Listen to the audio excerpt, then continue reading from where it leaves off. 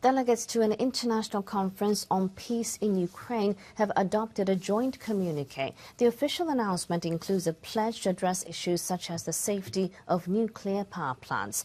Russia was not invited to the two-day summit. The conference took place in the Swiss city of Bergenstock. It was held to discuss a peace plan put forward by Ukraine. Representatives from about 100 countries and organizations attended. The meeting ended on Sunday. The communique says the participants have decided to take concrete steps in 3 areas, including nuclear power plant safety and food security. I'm confident that together we will ensure the result. The first and the second peace summits should unite our joint work on the details of peace.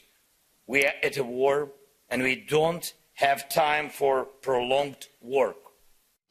Ukrainian President Volodymyr Zelensky expressed his intention to create an action plan to implement his peace proposal. He also said he wants a second peace summit to be held.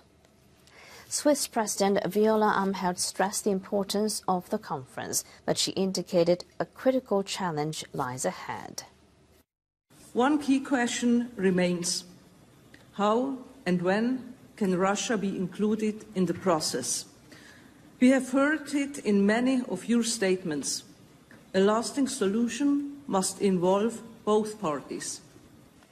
The participants from some of the emerging countries, collectively known as the Global South, pointed to the need for Russia's participation. Those nations value their ties to Moscow.